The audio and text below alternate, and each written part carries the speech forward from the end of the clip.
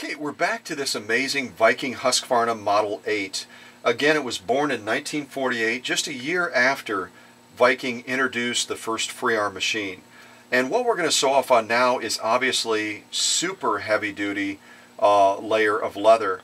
This type of leather is used in making saddles, gun holsters, and other applications like that where strength and durability is absolutely essential.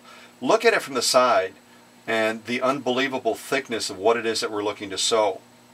And if I turn it to the side like this as well, you can see again, this is the thickest piece of leather we could possibly find, quite simply because this Model 8 was able to sew the other leather with so much ease.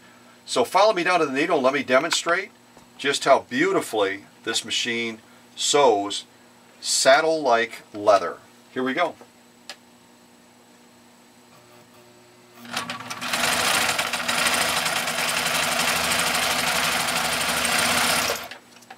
How easy was that?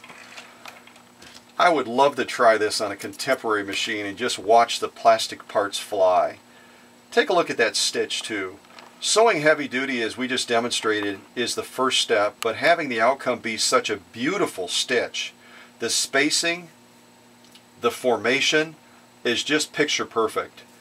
And if we turn it over, we've got an equally gorgeous lock-in stitch. Let me show it to you like this, horizontally as well. And again, look at the thickness of what it is that we just sewed through.